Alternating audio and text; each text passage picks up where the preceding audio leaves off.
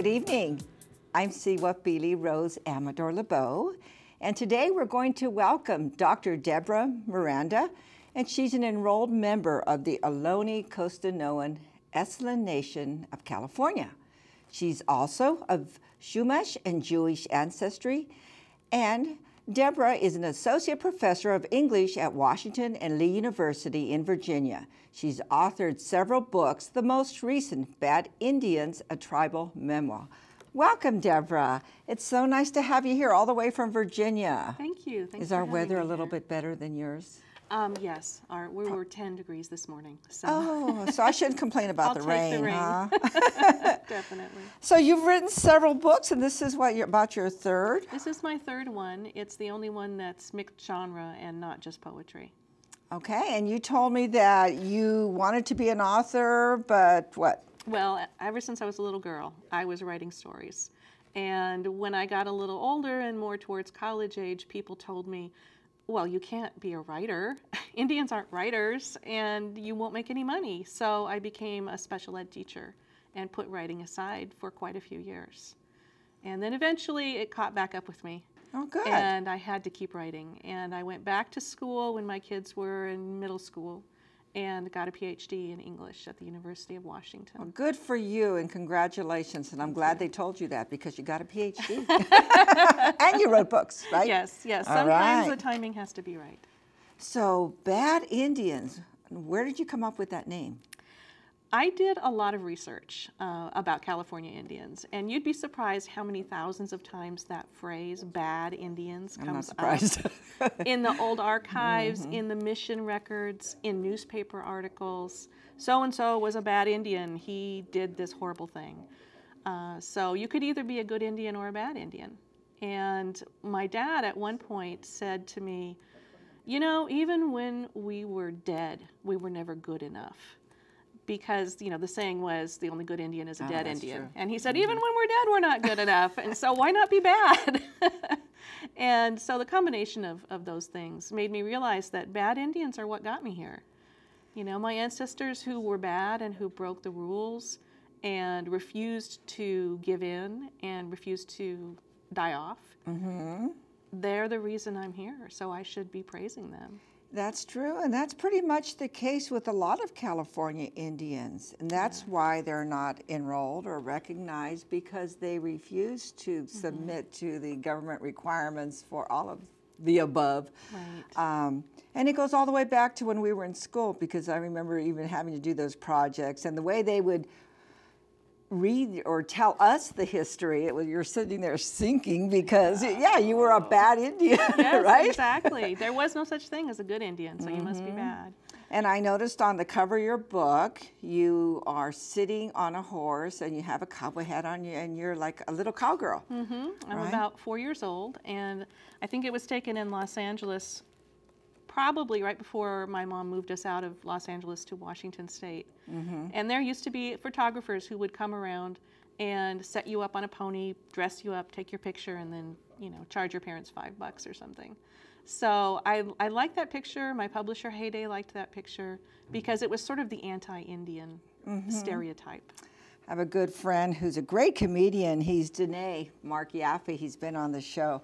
And he said he didn't learn he was Navajo until he was in his 20s. And he says, you know, all this time I realized I was suiting up for the wrong team, you know? And that's what the picture reminded me of, you know, you're suiting up for the wrong team. You want to assimilate, you want to be, you know, the dominant culture. So as a result of that, there's the 4th grade project in California that we're all required to write projects on the missions. And I remember going to the missions and my dad saying, that's where they buried all the Indians, and those mass graves, and they were built by the Indians, and they killed them by making them build these, you know. I remember him telling us those stories. So you wrote about that. Right. That's not the story that most kids get about California missions. And 4th grade in the United States is when American kids learn about Indians, basically. That's the 4th grade unit anywhere. In Washington State, it was Lewis and Clark and the Oregon Trail, and here in California, it's the mission unit. I moved out of California before I had a chance to do a mission unit. So you did one. So I did one. That's what this book is. Let's hear about it. It's my very late 4th grade mission. I'd like to hear some of it. Okay. One of the things kids often do for their 4th grade project is make a glossary. So I did a glossary, and one of the entries in my glossary is bells. Bells. From the start, the hollow stones with voices.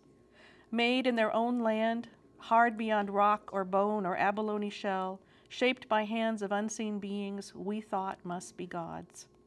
Soldiers brought them from the ships, hung them first from trees, then on wooden frames. At last, the bells sounded from the campanario in the church itself, after we made it, after we built the church. The voice of the bell is the voice of the Padres. We try, but we cannot always obey. Bells at dawn, keening, bells ordering us to pray, the alcaldes standing over us with cudgels and long canes, invoking silence. Bells direct us to breakfast, gruel of atole quickly swallowed. Bells tell us to scatter to our work, we women to laundry and looms, grinding corn or acorns or wheat, the gardens harvesting, storing, preparing, cooking. Men to the fields to plow, plant, slaughter cattle, adobe, plaster, tile, paint our designs inside the church. Men work their leather, repair soldiers' saddles, plait reins or the cords of whips they use on us. Seamstresses cut, stitch, clothe our naked shame. Blacksmith practice the art of heated metal, beating until the acceptable shape emerges. Vaqueros herd and skin the cattle for the hides the Spaniards love so, swimming in blood day after day till Indian skins smell like death too. Bells for midday meal, atole again. Bells return us to our labors, tell us to demand prayers or instruction in prayer. Bells determine the evening meal, maybe pozole with meat. Bells give us permission to sleep. Once the bells hung silent. The Padres told us to put all else aside, join in gathering a great tide of sardines. Oh, what pleasure while we brought in that slippery harvest. For days we waded in the surf with our baskets, salty water bathing us of dust and blood, sun claiming our bare backs. We sang lusty songs out beyond the Padres' hearing.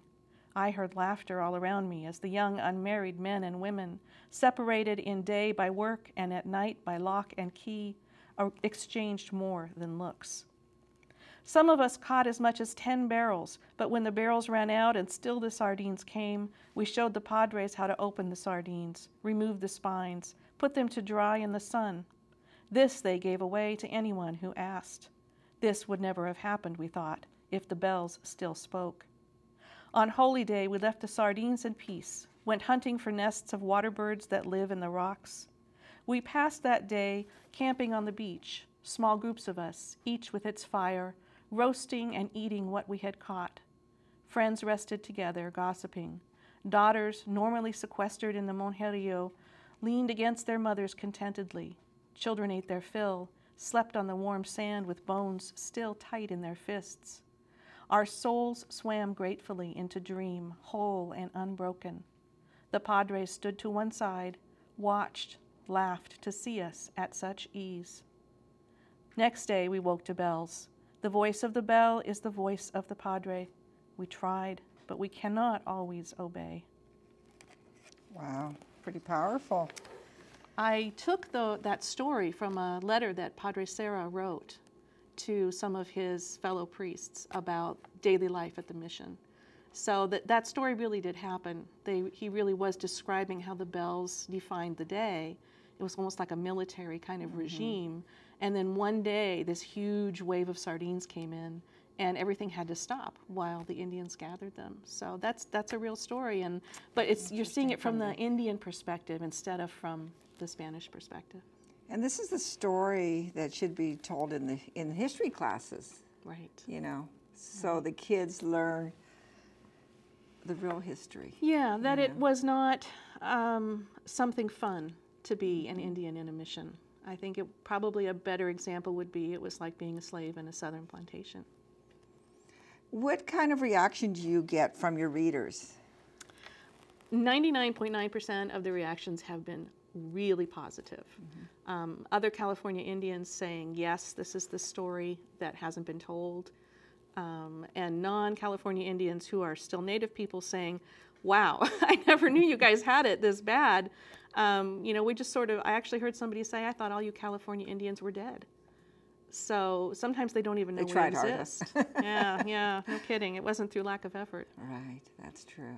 Now your family is very involved. I know your sister is chairwoman of the Esselen Nation. Yes, is that correct? Louise. Louise, she's a good friend of mine. And there's been a lot of efforts to restore the language and so forth. Tell me about that. Well, quite a while ago I heard about a program at Berkeley called Breath of Life. And I kept urging Louise to sign up for it. And after a while, she finally did. It was kind of one of those things where if you say it long enough, you know, she will. So she went for 1 year, and I got a phone call from her in the middle of the conference, and she was just ecstatic. She was saying, I can't believe this. We can learn our language. I know these words almost before I learn them. I'm writing a prayer. I'm understanding it. We can connect with our ancestors. And she was just walking on cloud nine. So she went another time by herself, and then finally, I think the third time, I went with her. And so I was able to get a taste of, for a week, of living with a lot of other California Indians, working to wake up their sleeping languages. And it was a really special time. They bring in linguists and assistants and show you how to use the materials at the Bancroft Library. You get to listen to old wax cylinder recordings, handle old ethnographic notes. It's really, really a beautiful thing. I know I've seen a lot of the displays she has had at the different powwows. And they're normally educational displays, which are so important because there's so many youth kids that go to the powwows, and for them to actually see and touch and feel. She does a lot of the jewelry making. Right. And has the kids, you know, make the jewelry, teaches them. So it's just so powerful to reconnect. And you said that's what a lot of your stories are, reconnecting. Right, trying to put these little pieces that we found, not back to the original piece, but into a new kind of mosaic that we can claim as our identity. Something strong enough to withstand everything we've been through. Oh, that's wonderful. Do you have another piece to read for us? I do. I would love to read this piece that's something I wrote at the Breath of Life conference. It's my form of baby Esselen. It's called Teheyapami Achiska, which means giving honor or giving praise. It's for my sister Louise and the Breath of Life language conference. Ani micha elpa mishmakanano. I feel you in my blood. Nishiano, nishitin chanano, nishachurno, in my bones, my gut, my teeth. Name sikosura niche akhi, you rise all around. Kolo pisik hudin opa, return like a lover. Nishku niche lahake, my basket, carry me. Nishimilia, niche lesapka, my ocean, bathe me. Eni name humu nipsha, I am your hummingbird. Name hi'iyatan neku masianech, you are a flower of the heart. Name cha'a nish ka ha sakhano, I feel you in my head. Nish kushuno, nish kaneno, my hands, my feet. Ucharat kai pire, we dance on the cliff of the world. Name cha'a nish cha wa sekano, I feel you in my spine. Nish horoksno, nish sehikano, my throat, my womb. Name sa na kakopa, eni inam kakopa. You are a river, I am the rain. Mantuhite, mantuhite, mantuhite, mantuhite. It is true, it is true, it is true, it is true. Nish welel, lech welel. My language, our language. Maksiri maknoko, breath of life. Oh, that's beautiful. I have a lot of help writing that. Did you? That's beautiful. From Ruth, our assistant, and from my sister Louise. Wow. Now, this is your third book. Where can someone get this book? Heyday Books, which is based in Berkeley, and their website is just heydaybooks.com. So you can order directly from them. You can also get it on Amazon.com. Okay. And you can find it at Barnes & Noble They're one of the stores that carry it. And quite a few independent bookstores in the Bay Area are carrying it now. Well, that's excellent. I hope they get it in all the schools, too. Well, it probably won't go into the grade schools. There are some things in there that you don't necessarily want to speak to fourth graders about, some realities. High school, college? High school and college. It's already been picked up by numerous university courses. Oh, good. Across the Excellent. country. Now, you've written 2 other books. Can you tell me about those? Yes, my first book of poetry was called Indian Cartography, and it won the Diane DeCora First Book Award from the Native Writers Circle of Americas. Congratulations. And I just entered a contest and won that, so it was a pretty big moment, a big surprise. And the second one is called The Zen of La Llorona, and it's also poetry, and that's from Salt Press. It was my second collection, so, you know, better than the first in some ways. Congratulations. That's amazing. You. And you're going to be making the rounds out in this area in California, right. Northern California. Yep, I'm on sabbatical this whole school year. Okay. So I've had a clump of time in January. Then I'll be back for a few more weeks in April. I'll be back for the LA Times Book Festival and doing readings around the area during that month of April.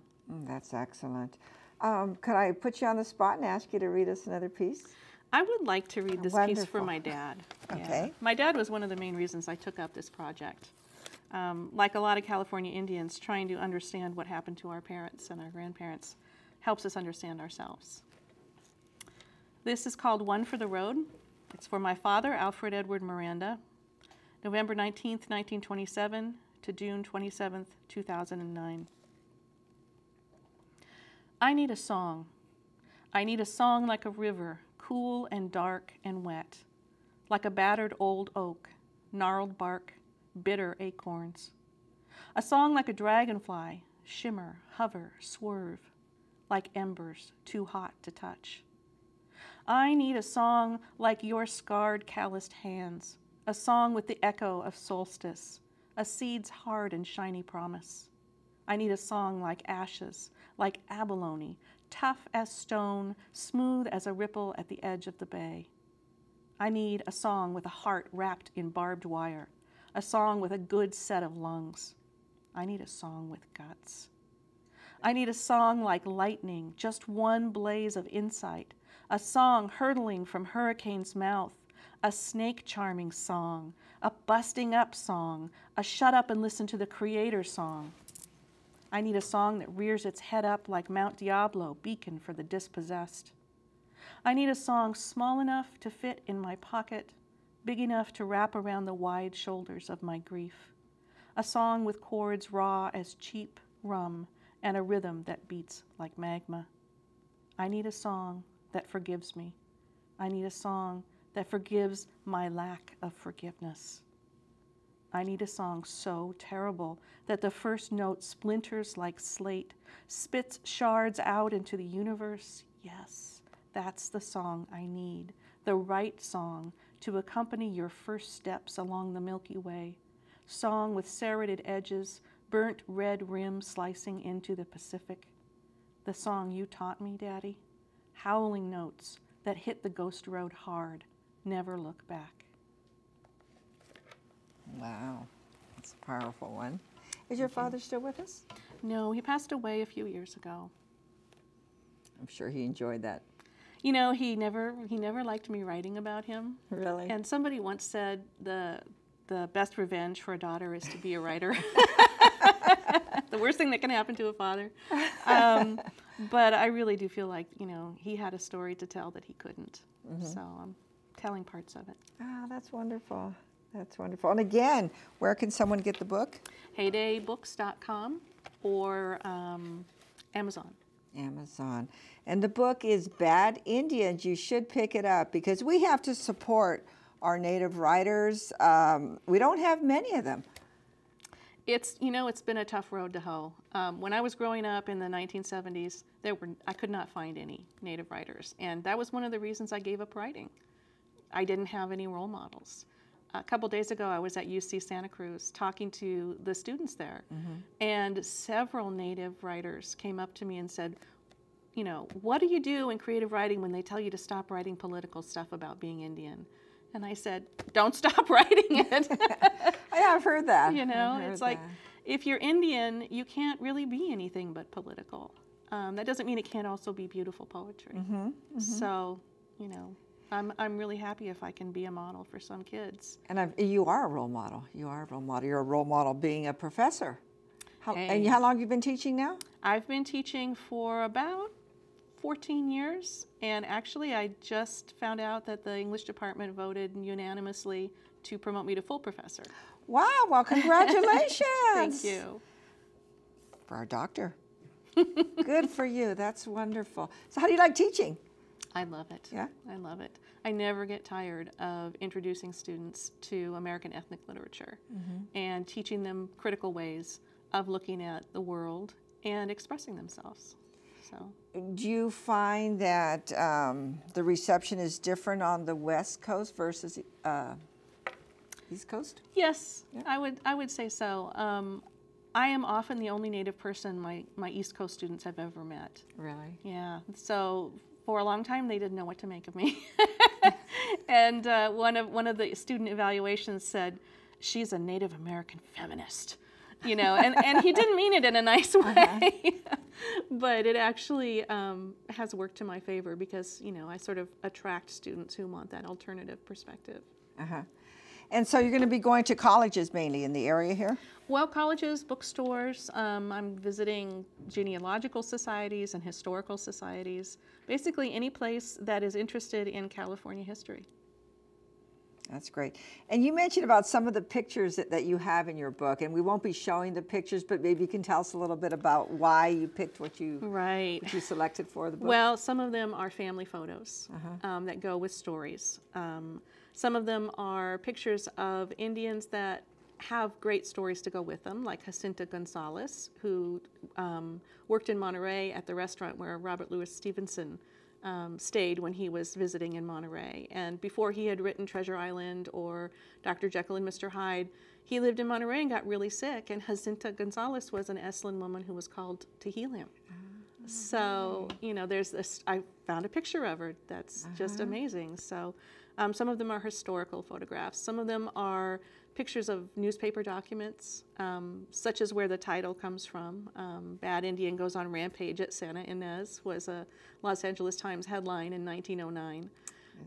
With an accompanying story about a Miranda family who came barreling out of the house, each one with a gun. Oh, so, boy. yeah, so lots of documents, ethnographic notes, mission records, even a BIA blood quantum chart.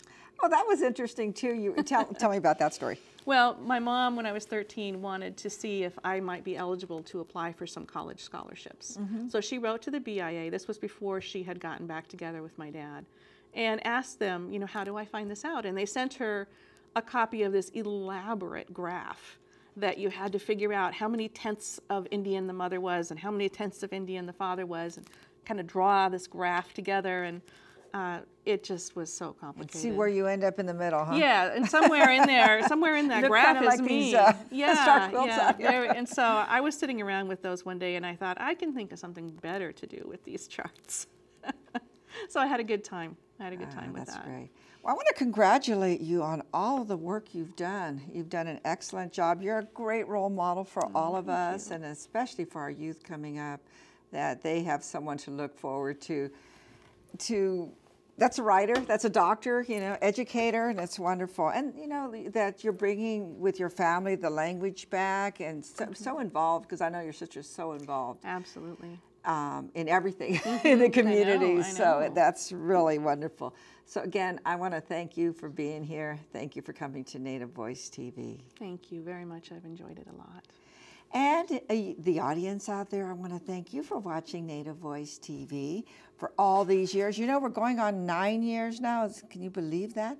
But we are on Facebook. So if you look for Facebook, you'll see pictures from today's shooting. You'll see pictures that we've taken, different events that we've gone to in the community. Sipat Singh David Romero is our photographer. So he's out there just putting everything in our memory books there. And actually, that's one thing that we want to do this year is have a pictorial book of all the different events and community members and people who have been involved, who, you know, they're there all the time. We count on them, but let's recognize them. Absolutely. Let's put them in the history book so someone else can look at them That's later right. on and see who they were, what they did. Because some of the people that we've even had on the show are gone. Yeah. You know, so at least we can have some kind of something that we can leave for our kids, leave for the libraries, leave for the schools to have a record I think of what our community was involved in. That's a lesson we've learned, right? If we don't document it, nobody will. That's right, and we have to document it correctly. Well, thank you for joining us, and we'll see you again next week. Good night. Indigenous